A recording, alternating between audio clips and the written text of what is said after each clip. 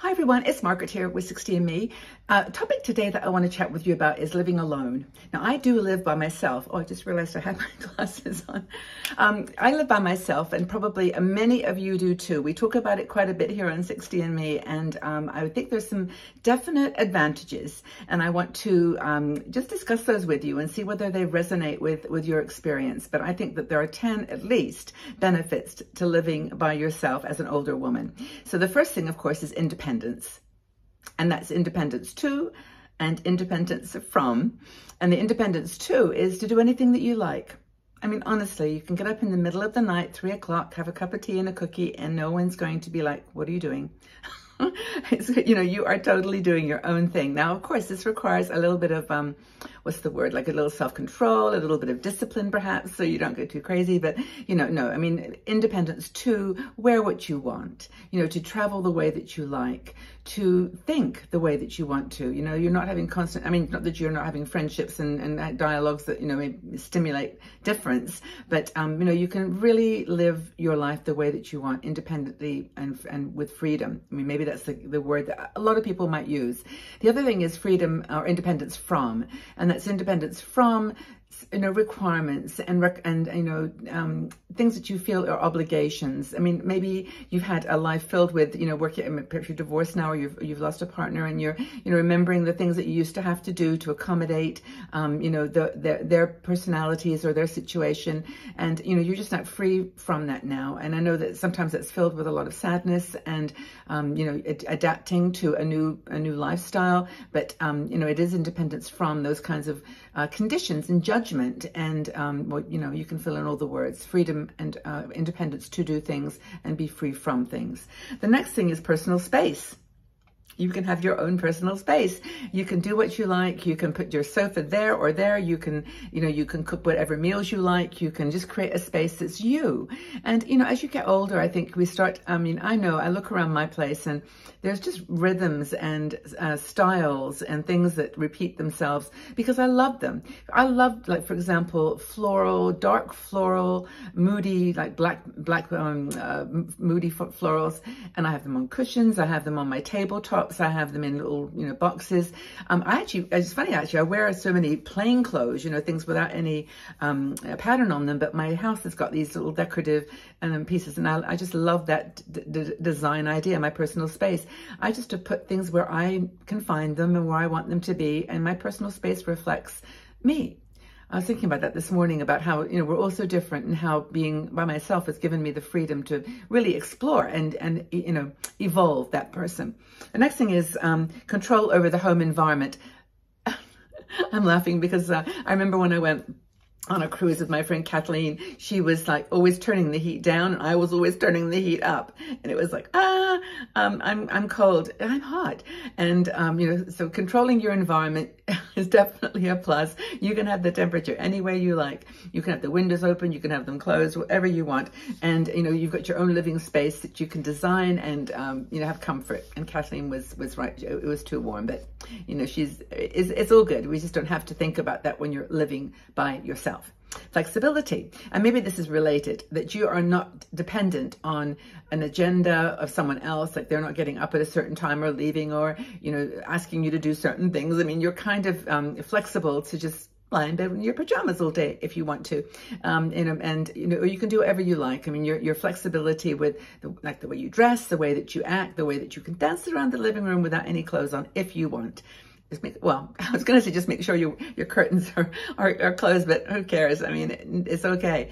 But the point is that you can do whatever you like. You can be flexible in your lifestyle and in the choice of things that you surround yourself with, the food, the home decor, all those things we talked about, and your social activities. You can do what you like. Come in from a movie late, go out early in the morning if you're traveling. You've got flexibility to not just be upsetting or bothering any other person. You can just do what you like. I think I've said that 10 times. Peace and quiet. Now, I don't know whether many of you have grandchildren. Many of you probably have children that you, over the years, you woke up in the morning to 15 teenagers, or not 3 teenagers lying on your sofa, having spent the night at your house. And, it wasn't the quietest time in my life. I actually, to be honest, I loved it. I did love having people in my house. And maybe that's something that weaves into this whole conversation that yes, we've got freedom of living alone, but it was fun, wasn't it? I mean, let's admit it. There were moments that you absolutely loved and adored having a lot of noise and music. One of my family really loves music, and they were always playing incredible, the latest and greatest music, and I loved it. I felt when they left home, I actually really lost touch with music. I could not tell you right now what is like in the charts at all. But anyway, you get the idea. Reduce conflicts. Maybe that's peace and quiet taken to the next level. You know, we live with people, and there's always double, triple personality overlapping and things going on that, you know, you have no control over. And, you know, I think when you live by yourself, you know, you can just create less tension, less arguing, less disagreement, because well, I mean, you can always disagree with yourself. I do that. And you can always argue with yourself.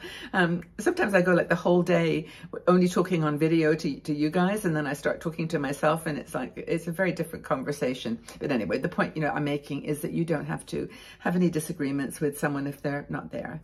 And so living alone is definitely, you got advantages when it comes to that. I think that the next couple of topics are very personal, and I think that as we get older, as we get into our 60s and 70s and 80s, these issues become a little teeny bit more important. First of all, reflecting and self-awareness. I used to do this check-in every birthday where I would kind of go through my whole life and think about all the things I'd done and all the people and the lessons learned. And then I'm doing it more regularly now.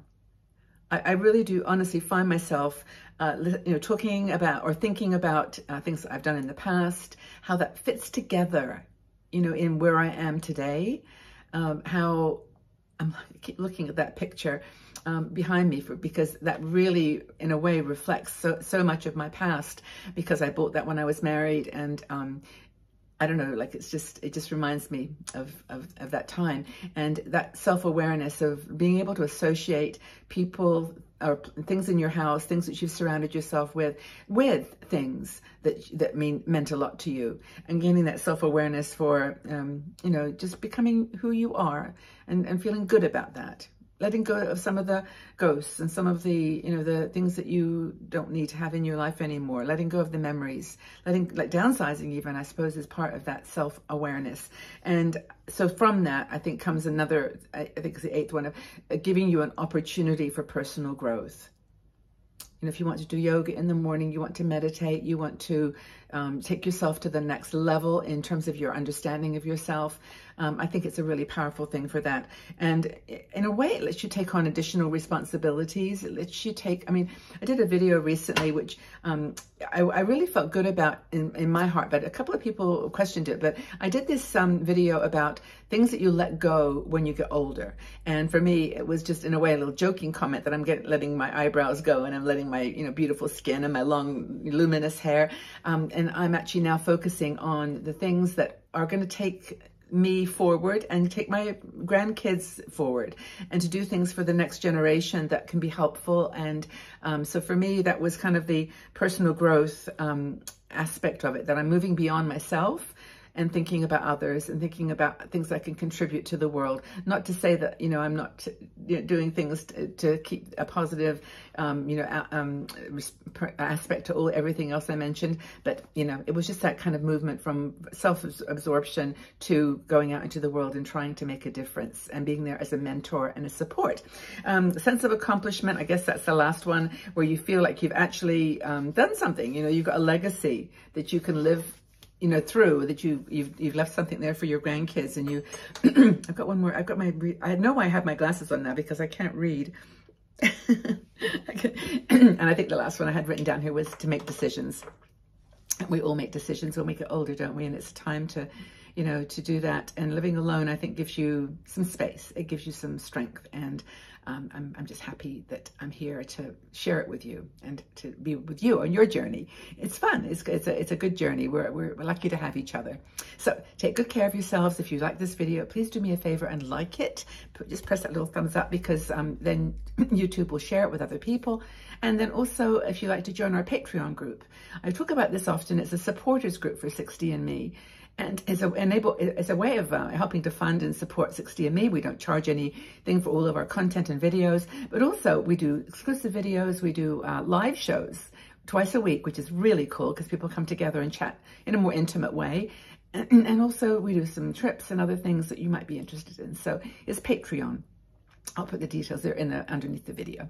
So have a wonderful day, everybody. Take care of yourselves. I know that you're loved and respected here, that we're on this journey together, and I appreciate you so, so much.